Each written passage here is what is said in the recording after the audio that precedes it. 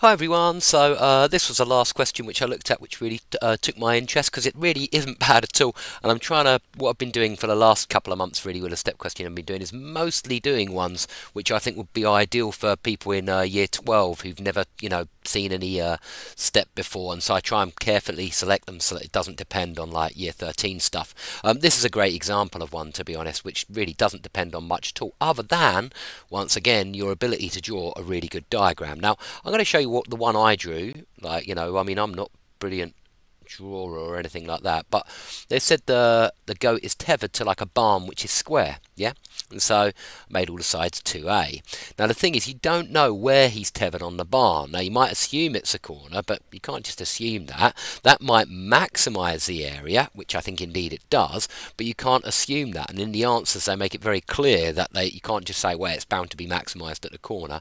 How do you know that? It might be maximized if you tether him in the middle. It's not, it's minimized there, but there we go. But we can only show that with the actual working. So I think when I originally did this, I popped this here. My answers seemed to look very similar to the one which they provided actually, except I had a diagram, and they said how important a diagram is, but then didn't provide you with one. So if this is going to be x, this is going to be 2a minus x. Now this takes a bit of imagination, because remember the rope is 4a, yeah, and you've got to think about what happens when it hits the corner. Now it's no problem here. I realise straight away we're going to have, I'm sure you will too, you're going to have like a semicircle when it swings round there, yeah, and it's going to swing you up to here, yeah. But at that point it's going to turn on that point there, so it's not going to be 4a anymore. It's going to be 4a take away this x from here to here, and that's what you're going to have to use as your radius of the quarter circle, which it's going to end up swinging round here, yeah. Oh, let me do that in dotted. Yeah, and then you're going to have a line down here. Well, this is length 2a, remember, yeah, and so I'm just going to dot that across there. We'll deal with that in a second. This is length 2a, so we need to do 4a minus x, which is the current kind of radius of that quarter circle, but we need to take away a 2a from it to find the length of this, yeah, and that means that that's going to be length 2a minus x, yeah. And I think actually it might be slightly shorter than that, because I want it to look like it's going to just tuck inside. You'll see why in a second. I didn't notice straight away. You know, it's like when you're first initially drawing these, you gradually kind of like realise your mistakes in the diagram. Now doing this on the other side, we're going to have this as length 4a minus, open bracket, 2a minus x, and 4a minus 2a minus x actually gives you 2a plus x, doesn't it? So this is going to be 2a plus x, and then that's going to swing round to say here, and as that's 2a, well, if you do 2a minus 2a plus x, this last one from here to here is just going to be x. Now if you add these two together, you get 2a, so they're actually going to meet up perfectly like that, yeah. Now because my diagram's not brilliant, I know some of you do like a smashing diagram. Well, here's one I drew earlier on GeoGebra. If I actually show you this, like, look, it's going to trace out a path like that on this side, and that's just with 4a, yeah. But then here we're going to be tracing out that. Oh, hang on, have I got the right? Oh no, hang on. I'm doing it wrong, sorry, I've moved the wrong one. Let me just start this again. There we go. If you shake it, then it seems to get rid of all the tracing. So we're going to have this lovely semicircle first, yeah? But then here we're going to have a quarter circle. Here we're going to have like a quarter circle as well. And then for these last two we're going to have quarter circles. So it's just the radii, which we've already worked out, which we need to be interested in, because what we've got here is a quarter circle, a quarter circle, a quarter circle, a quarter circle, all of different radii, and then a semicircle of different radii again. But get that lovely little shape, almost looks like a squished heart. There we go. Okay, so to work out the answers, what I did, and I kind of got both answers here in the same like kind of a final result, but let me show you. I've worked out the area, yeah, the general area.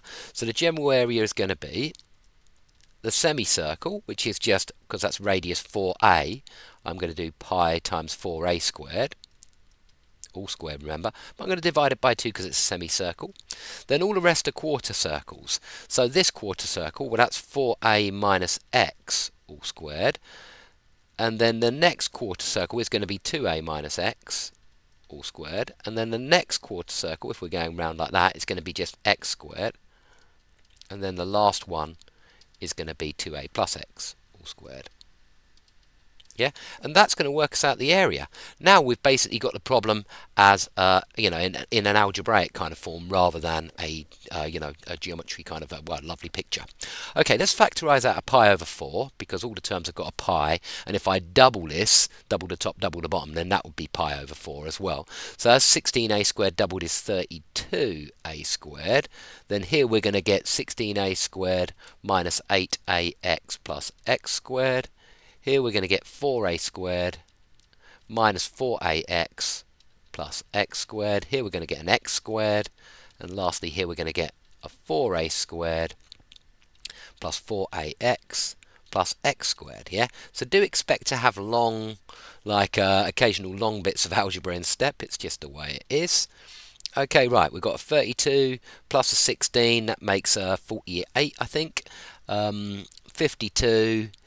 56a squared. Yeah, you can see I'm a big fan of ticking as you go.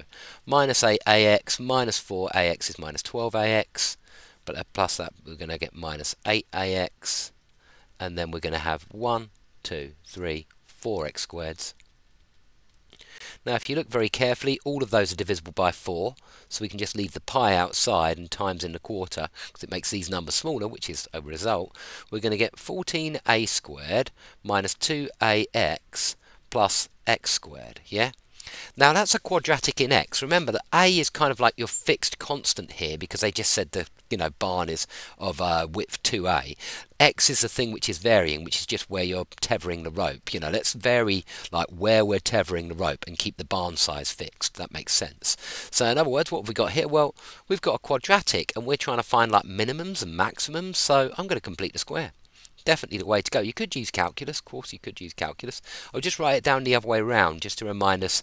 And I've always said this to students, we use letters at the start of the alphabet for constants and we use letters at the end of the alphabet for variables. There's a good reason for that. It's so we don't muddle them up. Okay, let's complete the square.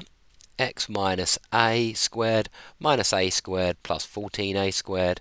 So that's obviously a equals pi times x minus a squared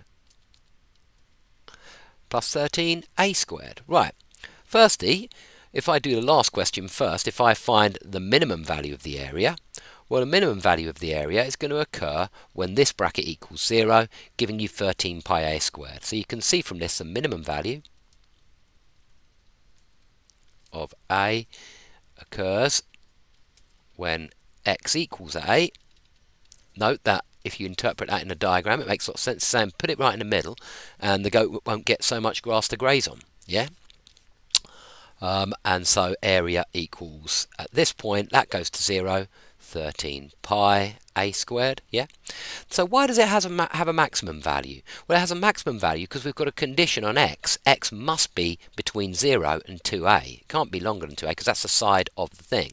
So note that x is between 0 and 2 little a, yeah, right in the middle you get the minimum value. Well, actually at x equals 0 or x equals 2a, you're going to get a maximum value, and that just corresponds to him being tied either at this end or this end, and obviously it shouldn't matter which corner he's tethered to, he's going to get the same area.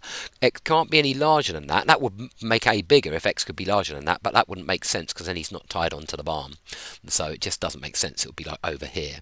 But yeah, and of course it makes sense as well in a kind of loose sense, like of course you want to be tied to a corner because then you get a big quarter circle of, 3/4, sorry, you get a big 3/4 circle with the radius as 4a. And so yeah, that makes sense. It kind of makes intuitive sense, yeah?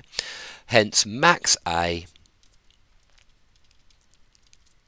occurs when, probably easiest to see it, that x equals 2a here. I mean, this is the line of symmetry x equals a for the quadratic anyway, isn't it? So obviously, doesn't matter if you use 0 or 2a. What we're saying is when x is a, y is, 13 pi a squared. So this is like at 13 pi a squared. And then it's just a typical quadratic, but we're saying at 0 and at 2a, it's going to have, well, you'll see in a second, 14 pi a squared. Because if we set x equal to 0 or 2a, yeah, you can use either, you're going to get area equals pi times by 2a minus a, which is just a squared, plus 13a squared, which equals 14 pi a squared. I'm not sure if the examiner wanted you to really justify why this has to be a maximum. I think a quick sketch shows it really nicely. Yeah, max value, since we've only got this defined our domain, if you like, if you're into range and domain, it's just that x is between 0 and 2a, hence the range is that y, you know, or a in this case, is stuck between 13 pi a squared and 14 pi a squared. Apologies for my really shoddy handwriting there. Okay, hope that was useful. Hope you enjoyed the video if you were looking at these kinds of questions. All the best and keep working hard. Bye bye.